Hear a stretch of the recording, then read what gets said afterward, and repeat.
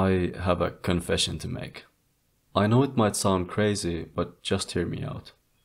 I think that water levels are actually really underrated. I know that this is an uncommon opinion and it's almost like an integral part of gamer culture to dislike water levels, but I just enjoy them. I get that there are legitimate complaints about them that I can agree with at times, like annoying movement, slow pacing, and anxiety-inducing mechanics like oxygen timers and such. But I just can't help but to feel like they kind of get a bad rap, and that the positive sides of water levels heavily outweigh the negative ones in most cases. And this is what the video is about. I'm going to take a deep dive into the subject and do my best to show you why I think they're actually really good, and maybe show you some new points of view you might have not thought about before if you're one of the people who really hates them. Personally, I can't help but to get at least a little bit hyped when a water level pops up in a game that I'm playing. Like, imagine this for a second. You're playing Super Mario 64 or something like Donkey Kong Country as a kid, sitting in front of a tiny CRT TV in your room. It's already dark outside, you've made some progress in the game, and as you enter the next level, the TV fills your room with a gentle blue hue, and the game hits you with something like this.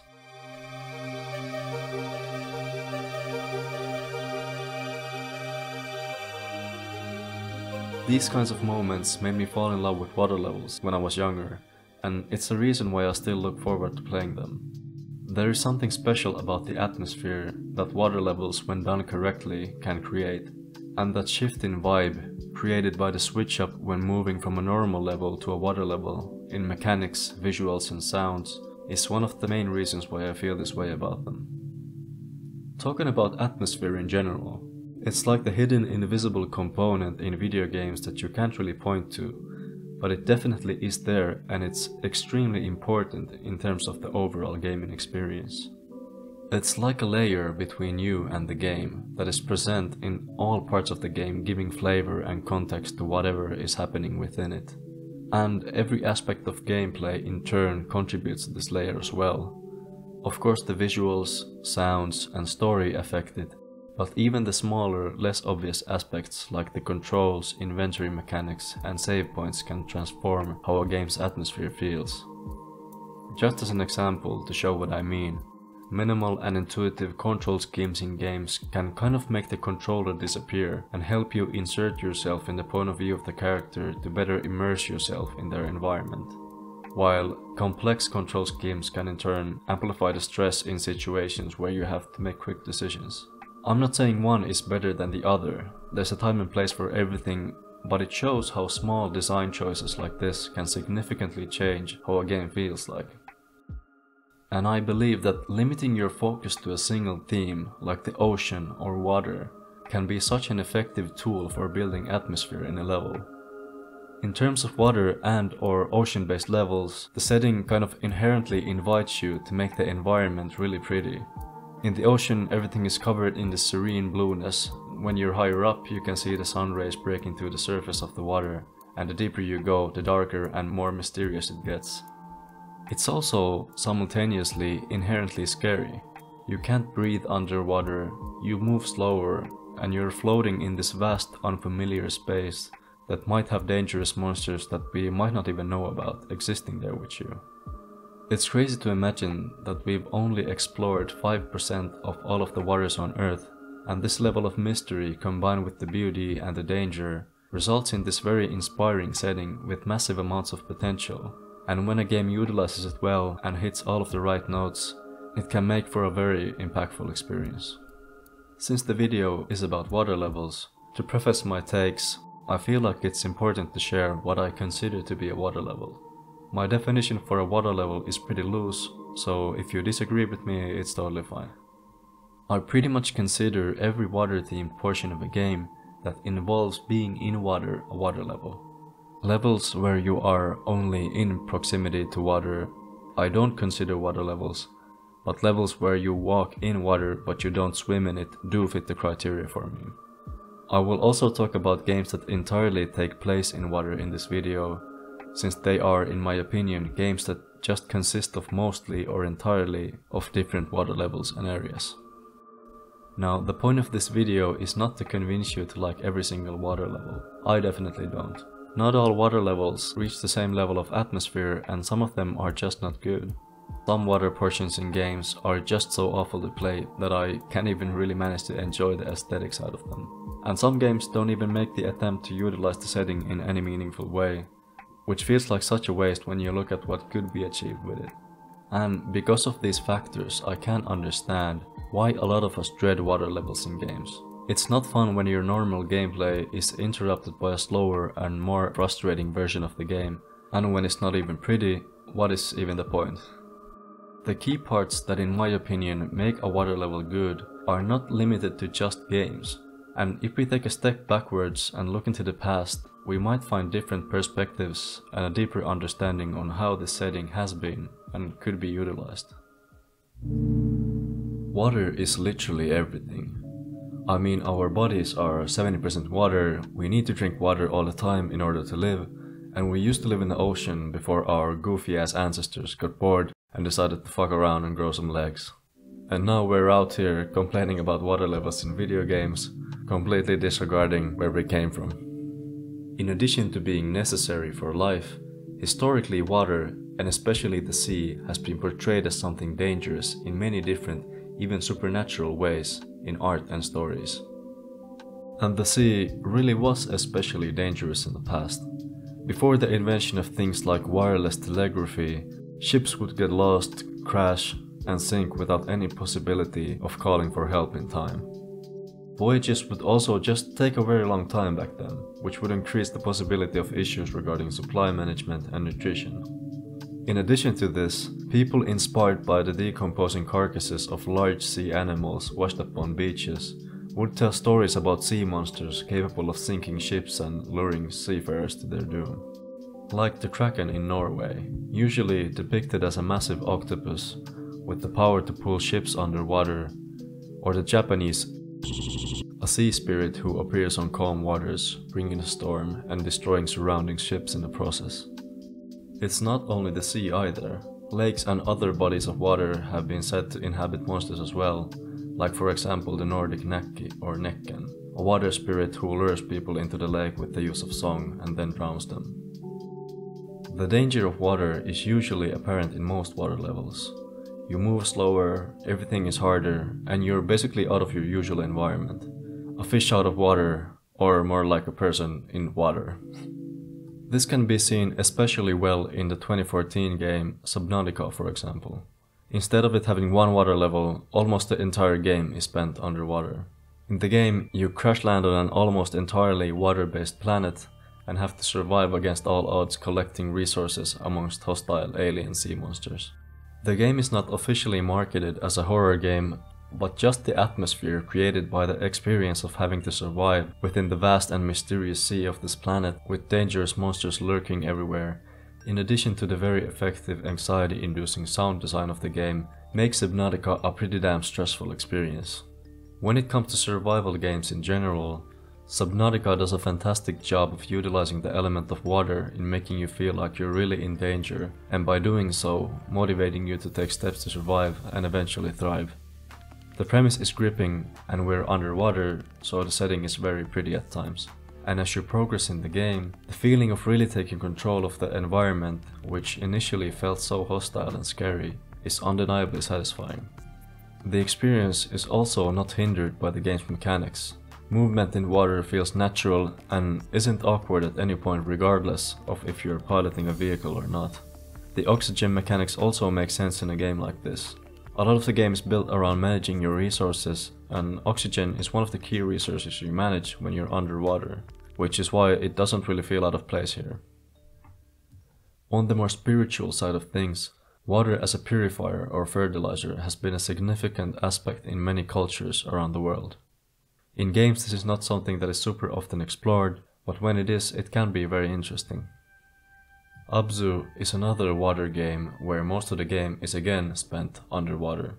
This game pretty much does everything right when it comes to water level gameplay and atmosphere. The movement is kind of slow, but feels very natural, and it's actually just kind of fun to simply move around in this game. You have a lot of control, you can do flips, and if you time everything perfectly, you get this super satisfying speed boost effect. The visuals are just breathtaking, and when mixed with the music in this game, it makes for a very immersive experience. The reason I'm bringing up ABZÜ here is because of the way it uses the spiritual aspects of water in its storytelling. There is no dialogue, so the game leaves a lot up to the interpretation of the player, but we can find some clues to the title of the game. ABZÜ is also a name of a deity in ancient Mesopotamian religion, a primal being made of fresh water.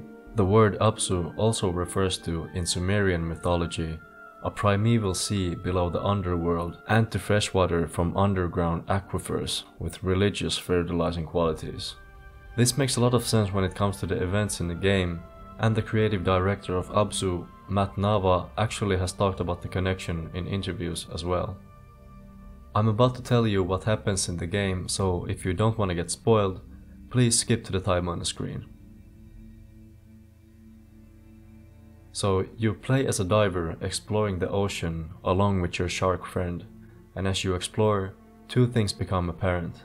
This environment is being destroyed by technology, and there are these strange magical wells hidden in the depths that contain water with the power to restore life to your surroundings. Some events occur and you end up losing your friend to the machines, and soon after that you come to the realization that you are a machine yourself. You're directly related to the things destroying your environment, but you decide to keep pushing forwards, and as the final puzzle pieces start falling in place, the game ends in this touching and cathartic climax where you, together with the ghost of the shark, gain the ability to destroy the machines, purify the ocean from technology, and finally restore life to your surroundings. The game is only 2 hours long, and I definitely recommend it to you if you're into what you're seeing. It does a great job of taking the water/ocean concept to a place that I've not really seen before in games, and the historical and religious inspirations that the story is based on are also super interesting.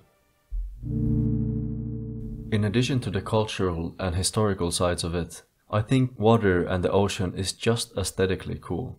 And when a game leans heavily into that aspect of water, it can just hit super hard even if the gameplay isn't necessarily anything that special. Coral Capers in Donkey Kong Country is the example for me when it comes to the water level aesthetic. The level is not complex, and the floating movement within the water is par for the course in terms of 2D platformers, but the gameplay aspects of the level are not the focal point here. Especially in retrospect, the old pixelated visuals combined with the ethereal and introspective soundtrack of the level combine to create a very enjoyable kind of vaporwavy experience that is entirely unique to water levels. The pixelated seascape stretching into endless dark blue nothingness in the background creates this feeling of mystery and tranquility to the level, while the delay and reverb-drenched synths and piano passages of the soundtrack reassure you that you shouldn't be worried, that everything is going to be fine. This water level was one of the main levels that inspired me to make this video in the first place. Personally, in my own gaming choices, I often value the aesthetic and atmosphere over the other elements in games, and levels like Coral Capers is the reason why. Gameplay-wise, the level is basic, but the impactfulness of the atmosphere created by the visuals and sounds is undeniable. When replaying the game in preparation for this video, I almost didn't even want to finish the level. I instead just wanted to stay there for a while, just existing for a minute before moving along. Another game series that at times captures this kind of similar, ethereal quality is strangely Mario, especially the earlier 3D Mario games. The newer water levels in the series are great as well, and I really enjoyed both of them in Odyssey, but Jolly Roger Bay from Mario 64 is to me one of the great classic water levels that utilizes a similar dichotomy of uncertainty and calmness as Coral Capers did to craft its atmosphere, and again it works so effectively. The swimming mechanics are without a doubt a bit janky. It's one of the first games that did 3D movement right and attempted to immediately take it underwater as well, so it's to be expected. And that combined with the oxygen mechanics and this demonic eel thing lurking around, there's inherent tension everywhere in this level. The music, on the other hand, might literally be the most relaxing and at the same time strangely motivating track of any game ever. Replaying these levels made me feel super nostalgic for this type of older water level, and made me kind of wish that more modern games leaned into this kind of stylistic direction more often as well. What these two examples have in common, and what is one of my favorite things about water levels in general, is how ridiculously good the music usually is. Everything is slower in water, and the music usually reflects this as well. The slowness and the reverb and delay that is prevalent in these tracks signify the vastness and the spaciousness of the ocean, and when the higher frequencies are chopped off a bit, you'll literally feel like you're underwater. Now, the specific effects are of course not always the same in all water level tracks, but there is clearly something special about the setting that inspires the artists working on these soundtracks to make an absolute banger every time it's a water level. If you wanted to, you can actually kind of simulate the water level music aesthetic if you take just about any nice track with minimal drums or no drums at all, pitch it down a couple of semitones, add a bit of reverb and delay, and boom, you are now underwater.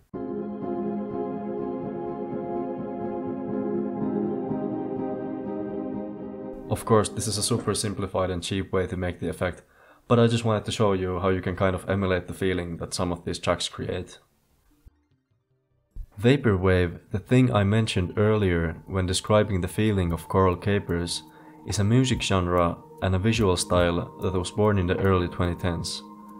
Musically, the genre samples a lot of older music, chops it up, slows it down and drowns it in reverb, which kind of fits the musical aesthetic, but thematically Vaporwave focuses on things like 90s consumerism and nostalgia, which doesn't really fit that well. There is, however, something a bit more unknown related to Vaporwave that describes the thematic and visual sides of those older water levels a lot better in my opinion, and that is what is known as seapunk. Seapunk is a subculture that began on Tumblr around 2011, which encompasses fashion, music and art, but what I'm interested in regards to water levels in gaming is the digital art side of the subculture. Seapunk imagery typically features 90s net art and video game inspired aquatic themed environments and objects. And here's some examples of what that looks like.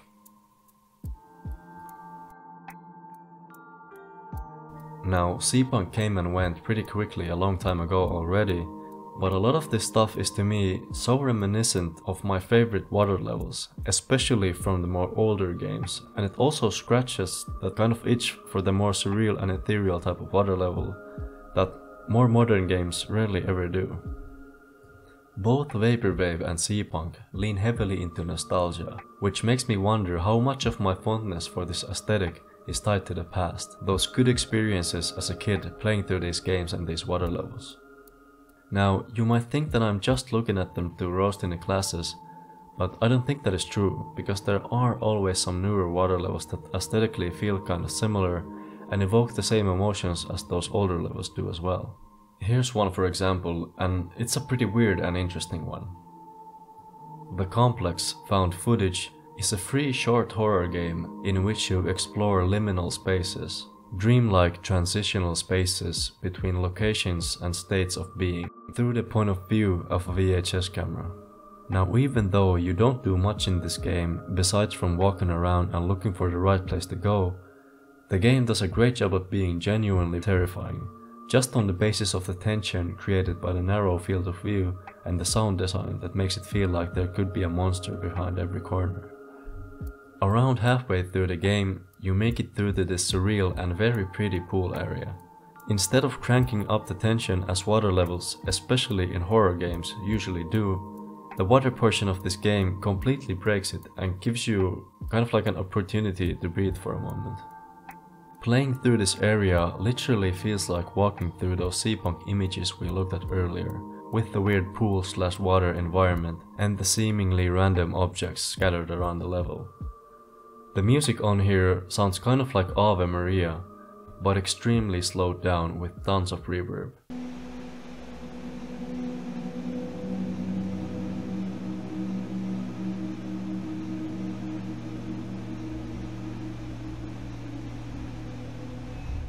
It's creepy as hell and at the same time very cool, and fits the typical water level music framework we talked about earlier.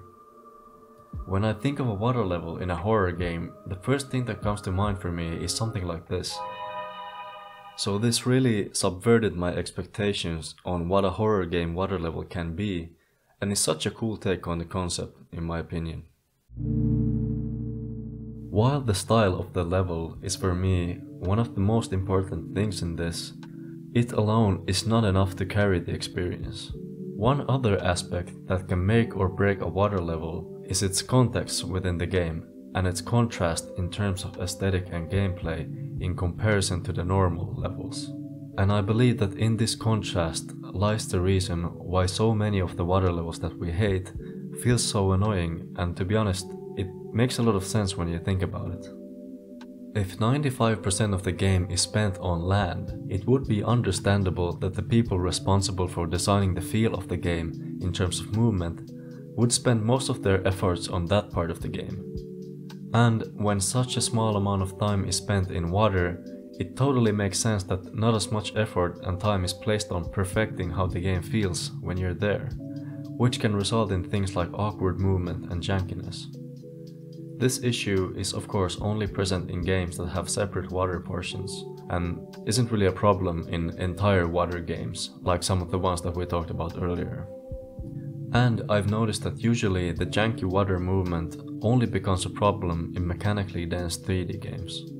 In the 2D plane, the usual Flappy Bird style movement, where you click the jump button to float upwards and let go to move back down, works just fine for the most of the time, in my opinion. It forces you to think about movement differently for a moment, and it's super intuitive and easy to pick up. In many 3D games though, the water levels get very janky very fast when things like moving backwards and making sharp turns are not so easy to do anymore. In addition to this, when the camera attempts to follow your janky ass movements, it can result in some genuinely frustrating gameplay. Not even some of the classics escape this, and in fact Mario 64 is a pretty bad offender of this. Just moving around feels awkward, and half of the time it feels like the camera is trying to make sure that you stay as disorientated as possible when you attempt to do literally anything underwater. Another newer example of this is Sekiro. Sekiro has, in my opinion, the best sword fighting mechanics in any game ever. You carefully observe the enemy's movements and time your deflects according to the swings of your opponent's swords, while paying close attention to the subtle and fast approaching pieces of information the game is showing you in order to make the right decisions quickly. But when the game attempts to take those mechanics underwater and throws mini-bosses at you, the already established rules of combat get thrown out of the window and everything becomes unbelievably clumsy and just bad. Deflecting feels pointless underwater. The camera is trying to kill you, and this doesn't really mean anything anymore. You thankfully don't do a lot of fighting underwater in this game, but when you actually have to do it, the experience just feels like you're blindly hitting buttons, hoping that you kill the enemy somehow while dodging its attacks. Another kind of janky water level that I actually think is kind of good is the fight with the water monster in Shadow of the Colossus. You don't do much movement underwater in this game, and in the case of this fight, you just swim to the exact right point in the water to be able to catch on to the monster, and then you just hold on to it when it goes underwater. The monster and the aesthetic of the level is very cool, and the tension in the fight caused by the challenge of conserving your stamina underwater is great and imaginative, but the reason it's so janky is because trying to gauge the position of the monster and find the right spot while moving ridiculously slowly is extremely frustrating. The contrast between the normal movement and the movement in water is not super noticeable on here though, because the entire game kind of feels like you're underwater in the first place. Designing a system like in ABZû for something that only takes a tiny portion of the game is understandably unfeasible, but in my experience, movement doesn't have to be needlessly complex in order to be good in a 3D space. And some of the best games in this regard actually do it almost the exact same way as the 2D games did in the past. If we go back to Subnautica for a second, the movement when you don't have a vehicle is super simple and intuitive. You hold space to go up and you hold C to go down. Outside of that, you can go in any direction you like. It works really well, and it really doesn't have to be more complicated than this. Another game that does this is actually Minecraft. When you're in water, you press shift to go down and you press space to go up. When the mechanics consist of such few elements, the transition from non-water level to water level is easier, which allows you to instead focus on the key gameplay elements, and as a whole there are simply less opportunities for awkwardness. Overall, I can't deny that the underwater mechanics when a developer is doing too much can be frustrating at times. But they don't have to be, and in many cases they aren't. When the movement mechanics are simple, it only leaves characteristics like the overall slower pacing, which is more of a matter of taste, and underwater specific mechanics like oxygen timers to significantly differentiate them mechanically from the more normal levels. In the case of oxygen timers, they can be, in my opinion, a great tool to create tension, but they definitely aren't needed in every single water level. If the gameplay is already extremely difficult compared to the normal levels, adding an oxygen timer can be a bit unnecessary. In most cases, I think that the developer should not feel pressured to attempt to create a system that in the end, in many cases, ends up only affecting the experience negatively. Making the movement mechanics somewhat similar to how they are in the rest of the game would make the transition from normal level to water level easier for the player. And correct me if I'm wrong, but I would imagine that the workload in terms of development could be lighter as well. Taking the time to focus on such a small specific portion of games was a lot of fun for me, and will definitely change how I view water levels going forward. And in this case, spending so much time thinking about these levels cemented for me that water levels are not as bad as people make them out to be. They are a mixed bag when it comes down to it, and whether you like them or not, a lot of it is based on what you as a player value in games. If the smoothness of the mechanics is the most important thing to you, I could easily imagine that water levels are not your favorite. And if you're really into the water level vibe, you do probably like them. In my case, I value the aesthetics and the atmosphere of the other elements, so I can overlook some of the bullshit, but even for me there's a point where the negatives outweigh the positives. How do you guys feel about water levels? And do you have the same type of appreciation as I do for the vibes in those older water levels? Please let me know in the comments. This is the end of the video. Thank you so much for watching. If you like this video, please leave a like, and if you want to see more videos like this, please subscribe. I've been super busy lately, so this one took a bit longer to make than I expected, and I'm sorry about that. But yeah, thank you again for watching.